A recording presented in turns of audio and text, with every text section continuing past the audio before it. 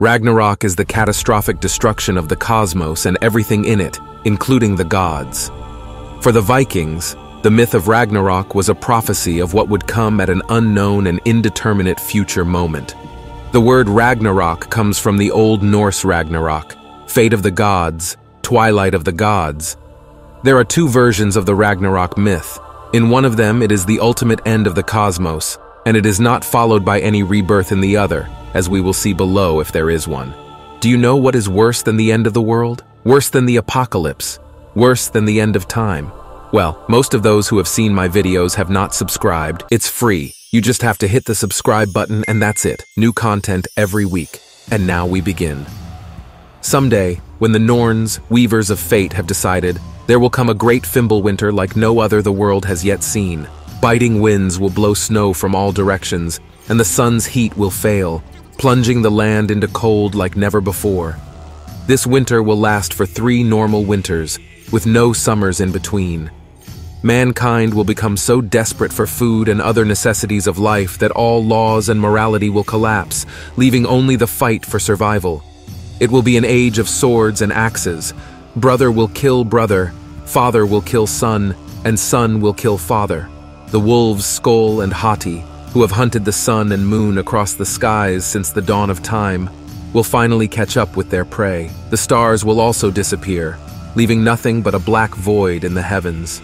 Yggdrasil, the great tree that holds the cosmos together, will shake, and all the trees and even the mountains will fall to the ground. The chain that has been holding the monstrous wolf Fenrir will be broken, and the beast will run free. Jormungandr, the mighty serpent that lives at the bottom of the ocean and encircles the land, will rise from the depths, spilling the seas over the entire land. These convulsions will rock the Naglfar ship and free it from its moorings. This ship, which is made from the fingernails and toenails of dead men and women, will sail easily over the flooded land. Your crew will be an army of giants, the forces of chaos and destruction, and its captain will be none other than Loki, the traitor of the gods, who will have freed himself from the chains with which the gods have bound him. Fenrir, with fire burning in his eyes and nostrils, will run across the land, with his lower jaw on the ground and his upper jaw against the top of the sky, devouring everything in his path. Jormungand will spit its venom all over the world, poisoning land, water, and air alike. The dome of heaven will split, and from the rift will emerge the fire giants of Muspelheim.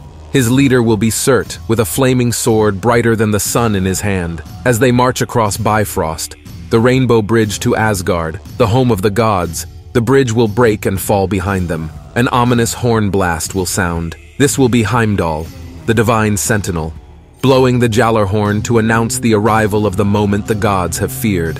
Odin will eagerly consult the head of Mimir, the wisest of all beings, for advice. The gods will decide to go to battle, even knowing what the prophecies have predicted about the outcome of this confrontation.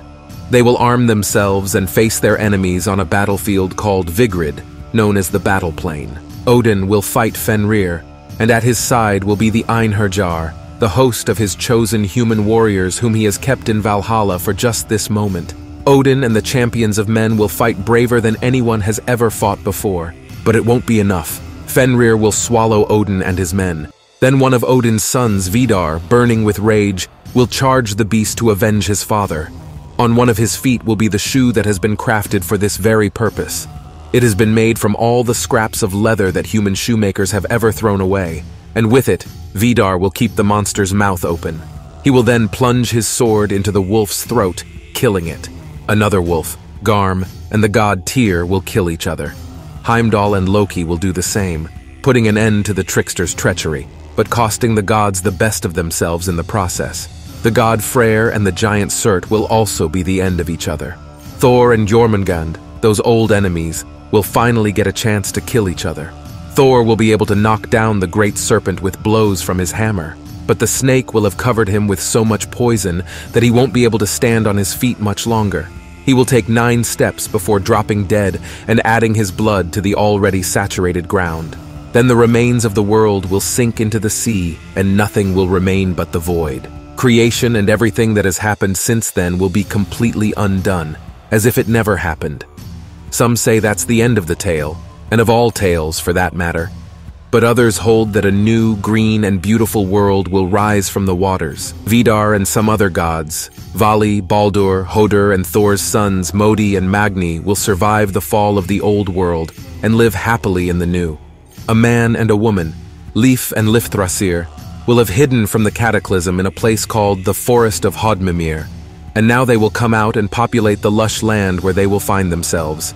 A new sun, son of the previous one, will rise in the sky, and all this will be presided over by a new all-powerful ruler.